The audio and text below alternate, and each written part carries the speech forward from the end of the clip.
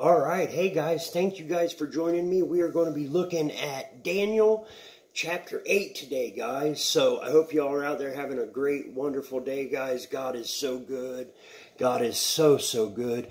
I tell you what, I'd appreciate if you'd send a little bit of cold air our way. I'm not going to lie about that. It's like 110 right now in New Mexico. It's been awful. But hey, I'll tell you what. Makes you want to make sure you stay in your Bible, because I can promise you hell's a lot hotter than this, and I don't want it. I don't want it. I don't know about nobody else, but I don't want it. I want some nice cool breeze.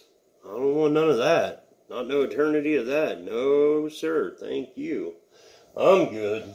Or I'll be good. All right, guys. So let's do a little bit of prayer, and we're going to jump into Daniel chapter 8 today, all right? I love you guys. Father God, I just want to come before you today, Lord, and send my admiration, my praise, my worship up to heaven, Lord.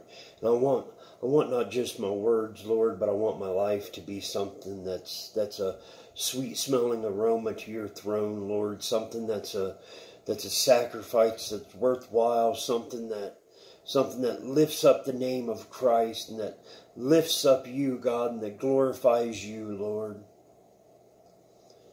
Help us to be those servants that you would want us to be, God. Help us to follow you into battle. Help us to know our place and to be certain of what it is that you have for us, Lord. God, I thank you for this chance for us to gather together and share in your word. And I would ask that the Holy Spirit bring the remembrance to our hearts of previous teachings, and just foster within us that appetite for you, God, and for your word, and that desire to become more in-depth Christians, to have a foundation that's as strong as it can possibly be, and a foundation that is purely you, Lord. Father God, as always, I would pray for this to be a nourishment to the flock, Lord, just as I would ask for it to be able to catch the attention of anyone out there still lost to sin, still listening to the lies of the enemy, still under the perversions of the devil, Lord. We speak against that. We ask that they enjoy this video and find themselves at the foot of the cross for that beautiful, transformative event that is rebirth, Lord. Father God, I would pray a blood covering over the hearts and minds, and a hedge of protection around the lives and bodies of children and the infirm and anyone unable to do so for themselves. God, push us forward in this day, Lord. Let us glorify you. Let us lift you up. Let us work in this great commission to do so wholeheartedly with every bit of our heart, spirit, and mind going to you, God. Thank you for your love, your mercy, your grace, and the deeply personal and outward effects of salvation, Lord, in your heavenly and holy name. In Jesus' name, amen.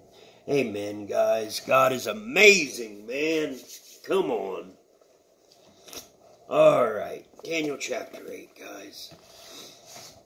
Well, I tell you what, I got in a frenzy writing today, and I really hope I can read my handwriting. It's real chicken scratchy, but we'll see. I mean, I got a couple chickens outside. Maybe I can get them to translate. All right, vision of a ram and a goat, guys, chapter 8, verse 1. In the 3rd year of the reign of King Belshazzar, a vision appeared to me, Daniel, after the one that appeared to me the first time. I saw in the vision, and it so happened while I was looking, that I was in Shushan, the citadel, which is in the province of Elam. And I saw in the vision that I was by the river Ulai. Then I lifted my eyes and saw, and there, standing beside the river, was a ram which had 2 horns. And the 2 horns were high, but one was higher than the other, and the higher one came up last.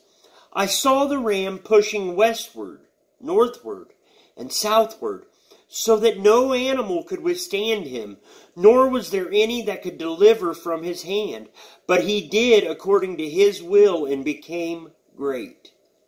And as I was considering, suddenly a male goat came from the west, across the surface of the whole earth, without touching the ground, and the goat had a notable horn between his eyes.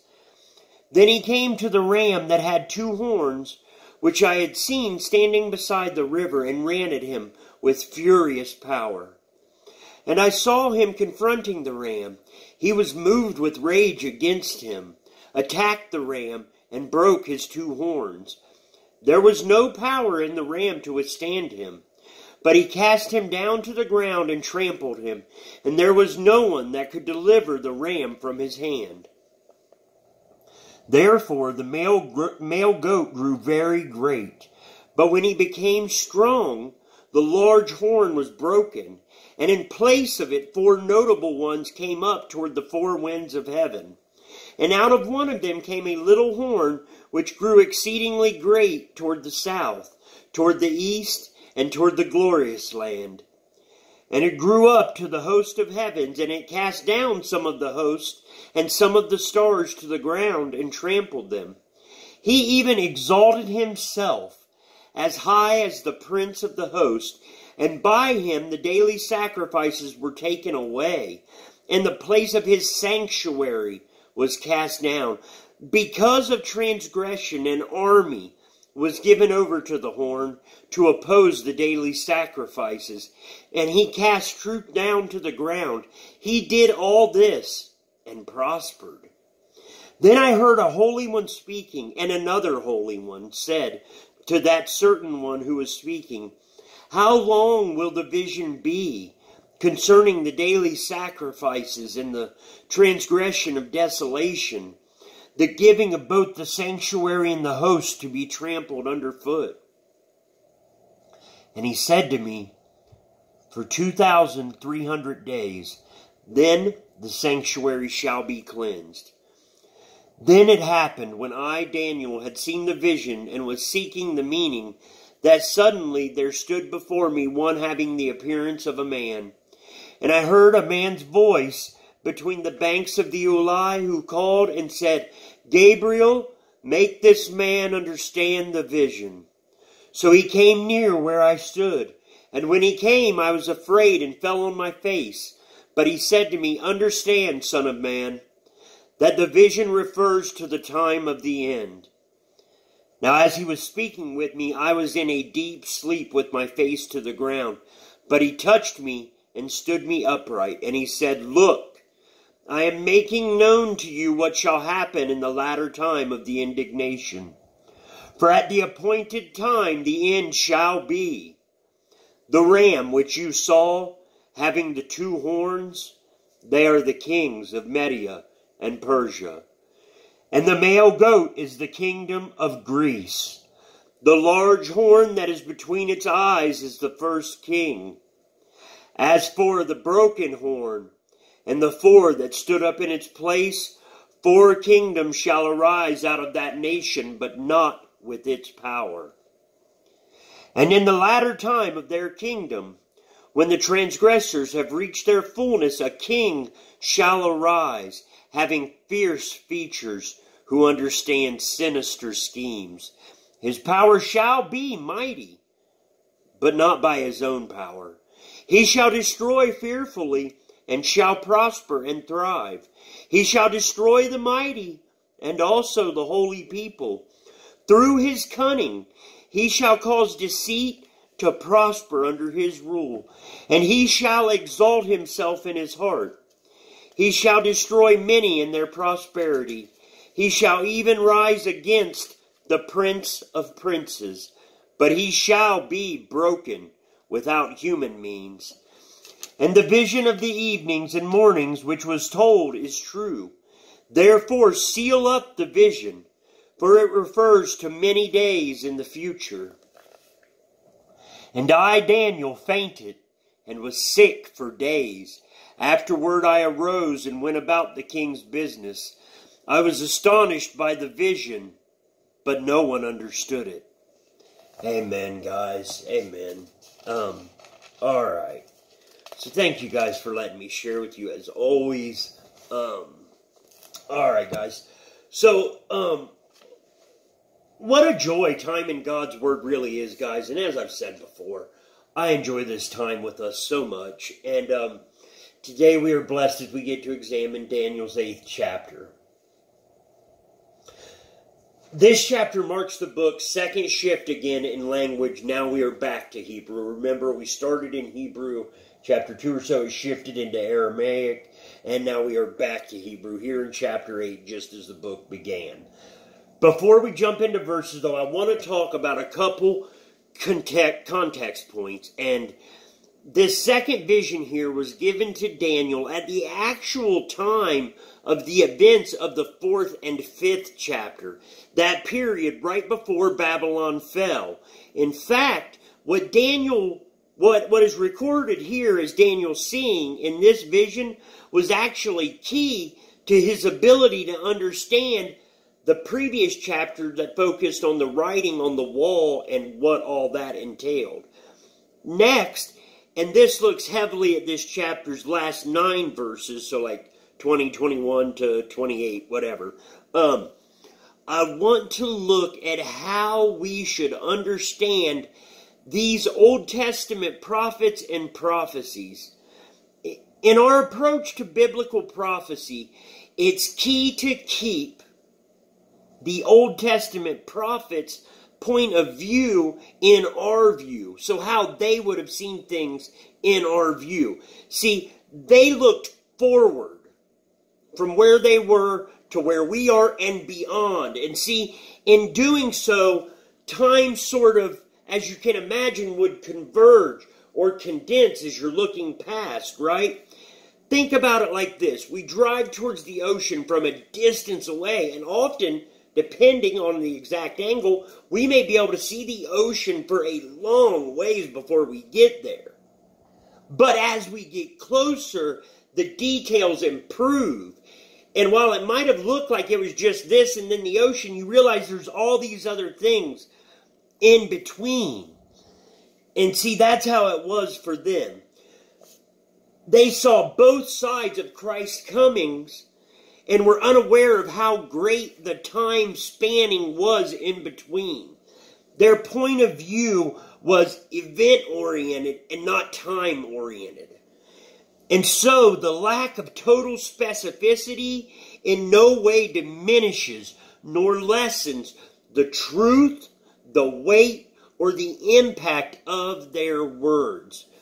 See, we stand today in the midst of what they viewed as a singular work of Christ that was sparked by sufferings and realized in an unrivaled explosion, the end times of glory, love, and justice. All right, guys? So I just wanted to share that with you, kind of keep that in mind, that when you're reading the things that they're saying them from their point of view back here, looking forward, whereas we're thinking about it with them to this side of us and the end times to this side of us. You understand? Alright, so let's see. Let's look at verses 5 through 8.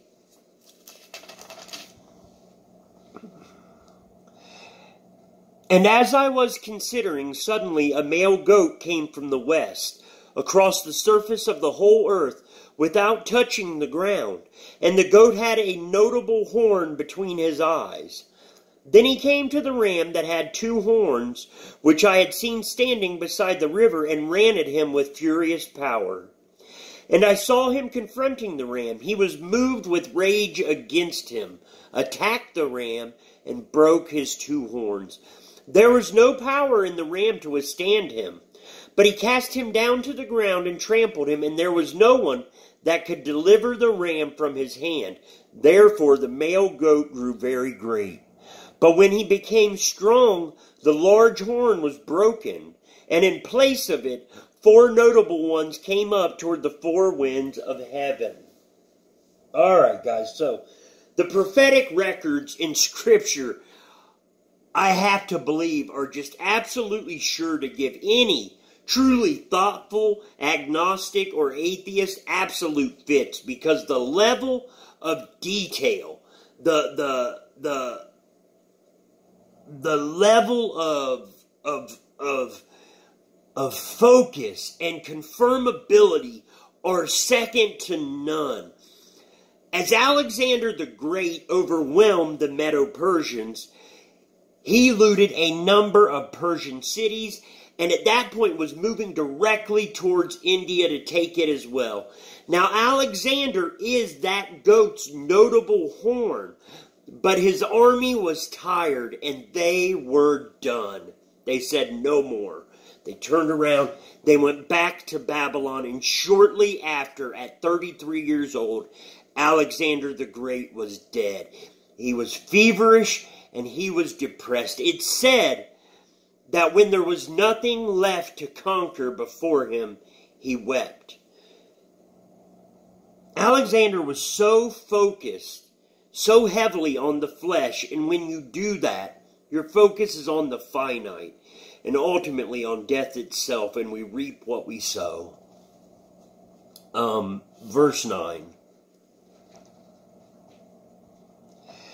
And out of one of them came a little horn, which grew exceedingly great toward the south, toward the east, and toward the glorious land. I love that. That almost certainly has to allude to Israel, but I love that, the glorious land. The little horn here would prove to be the Seleucid king Antiochus IV Epiphanes, whose rule encompassed 175 to 164 BC. This should not be confused with chapter 7, verse 8's little one. One was talking about Rome, the other one Greece. Let's look at verse 11, guys.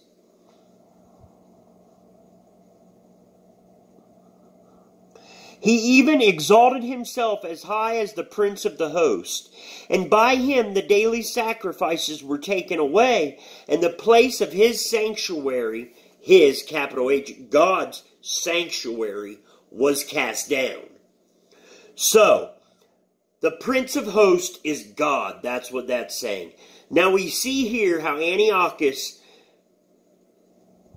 he had done away with all godly ceremony and worship throughout Judah and Jerusalem's temple.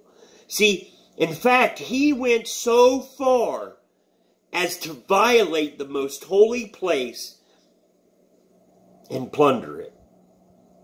In fact, he went so far as to build an altar to Zeus atop God's altar, and then sacrifice pigs upon it. Sickening, blasphemous, and damnable on every possible level. Alright guys, verses 15 through 17. Let's look at those. Gosh, I love sharing with you guys. Then it happened, when I, Daniel, had seen the vision and was seeking the meaning, that suddenly there stood before me one having the appearance of a man. And I heard a man's voice between the banks of the Ulai, who called and said, Gabriel, make this man understand the vision. So he came near where I stood, and when he came, I was afraid and fell on my face. But he said to me, understand, son of man, that the vision refers to the time of the end. So here we see the angel making clear. And here, in fact, is one of 4 biblical mentions of Gabriel. His name means either God is mighty or mighty one of God. Either way, an impressive name. Daniel responds to this vision like many others throughout time did, with sheer terror, followed by a direct fall onto one's face. Alright guys, let's look at verses 23 through 25, and I'm going to close on this, but I've got a whole bunch to share on it. So let's look at 23 through 25. And in the latter time of their kingdom, when the transgressors have reached their fullness, a king shall arise, having fierce features, who understand sinister schemes. His power shall be mighty, but not by his own power. He shall destroy fearfully, and shall prosper and thrive. He shall destroy the mighty, and also the holy people. Through his cunning he shall cause deceit to prosper under his rule, and he shall exalt himself in his heart. He shall destroy many in their prosperity. He shall even rise against the prince of princes, but he shall be broken without human means. All right, guys. So, here the vision and its focus jumps ahead in its focus in time. This little growing horn is fulfilled in Antiochus. Now, Alexander was power-hungry and driven, and Antiochus was cruel. And when you combine those two together, you have an inkling of what the Antichrist and who the Antichrist is. In fact, verses 21 through 25 point out some key characteristics, well, actually, really, mostly 23 through 25, point out some key characteristics of this wicked one who would dare to oppose the Lord Jesus. And this is the Antichrist. And so, these are some things that the Antichrist will be and will do. Okay? Verse 23 points out that the Antichrist will be dramatic in appearance, will be destined to do evil, and will be a dynamic leader. So think about that, all right? Verse 24. The Antichrist will wield demonic power, and his reign will be characterized by destruction. I'm not saying that he will characterize his reign by destruction, but to those who are willing to discern what they see, they will see that his reign will be characterized by destruction. Now, verse 25 points to something else the Antichrist will be. He will be one who has deceitful practices. All right?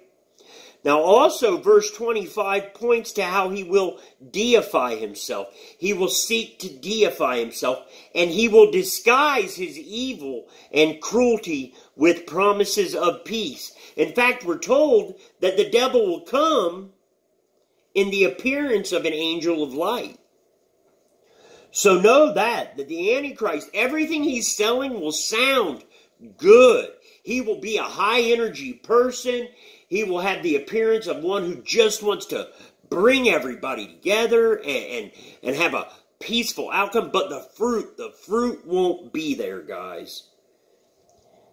And see, thankfully, his efforts are all for naught. Because in verse 25, as well as Revelation chapter 19, verses 19 through 20 are clear that he will be destroyed. And not by us. He will be destroyed by God. He will be destroyed by the supernatural and divine power of God Almighty. And there ain't nothing that they can do about it, guys. The victory is ours. All right? And we have to walk in that. We've got to walk in that. We've got to believe in that. That is our hope. See, people in the world, they hope for things that they're not sure that they would ever get. That's why they hope for them. No. Not us.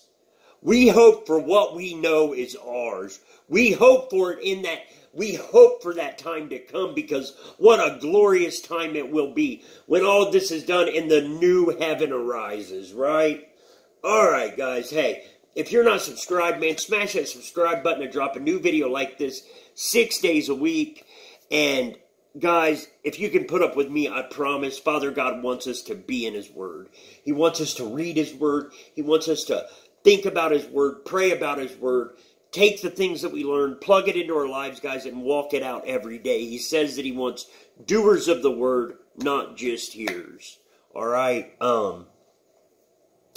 Give the video a thumbs up if you liked it. Share it if you loved it. If you have any prayer requests, any comments, anything like that at all, guys, drop that down here into the comment section, man. Guys, I love you so much. Father God loves you even more, man, all right? So check it out. Whatever y'all do, go out there, have a blessed day, and know this. Jesus loves you guys so much, man. So much. He went to the cross for us, and He knows. He knows all the ways we've already messed up, and He knows all the ways we're going to mess up in the future. He knows all those awful things that we would never even say out loud. He knows them. And He still went to the cross for us, guys.